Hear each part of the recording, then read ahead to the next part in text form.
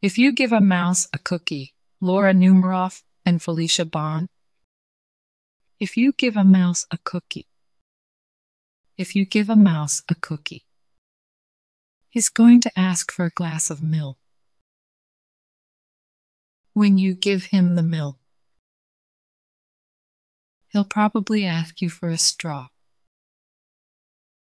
When he's finished, he'll ask for a napkin. Then he'll want to look in a mirror to make sure he doesn't have a milk mustache. When he looks into the mirror, he might notice his hair needs a trim. So he'll probably ask for a pair of nail scissors. When he's finished giving himself a trim, he'll want a broom to sweep up. He'll start sweeping. He might get carried away and sweep every room in the house. He may even end up washing the floors as well. When he's done, he'll probably want to take a nap. You'll have to fix up a little box for him with a blanket and a pillow. He'll crawl in, make himself comfortable, and fluff the pillow a few times.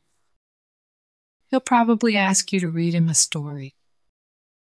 So you'll read to him from one of your books, and he'll ask to see the pictures. When he looks at the pictures, he'll get so excited he'll want to draw one of his own.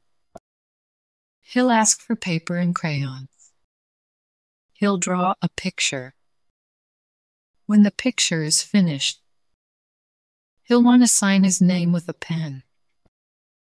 Then he'll want to hang his picture on your refrigerator, which means he'll need Scotch tape. He'll hang up his drawing and stand back to look at it. Looking at the refrigerator will remind him that he's thirsty. So he'll ask for a glass of milk, and chances are, if he asks for a glass of milk, he's going to want a cookie to go with.